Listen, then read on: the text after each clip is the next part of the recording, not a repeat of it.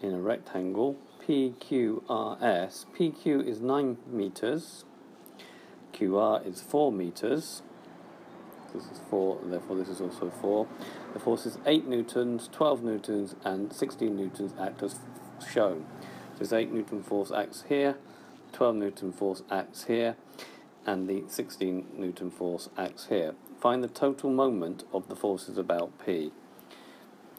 So moment of a force, or sometimes known as torque, is the distance times the force. Now, if the movement is going to be clockwise, then it will be minus, and if the movement is anti-clockwise, then it will be positive.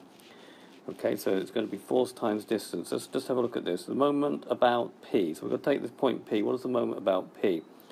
Let's take the anti-clockwise moment. So this will be this one here, because it's going to move the force, move it around this way.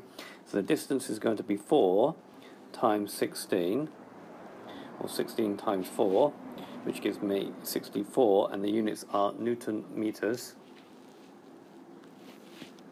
The 12 Newton force is going to make it move clockwise, but the distance here is going to be 9, so times 12, so it's going to be 12 times 9, so the clockwise moment will be 12 minus 12 times 9, minus because it's going clockwise. Now this 8 Newton force, there's no distance from P, so it's acting directly through P, so the 8 Newton force acts directly through P, and therefore its moment will be 8 times 0, which is actually 0 Newton meters. So the total moment of force, the total moment of forces will be 64, take away 108 plus 0, which is going to give me minus 44 Newton meters.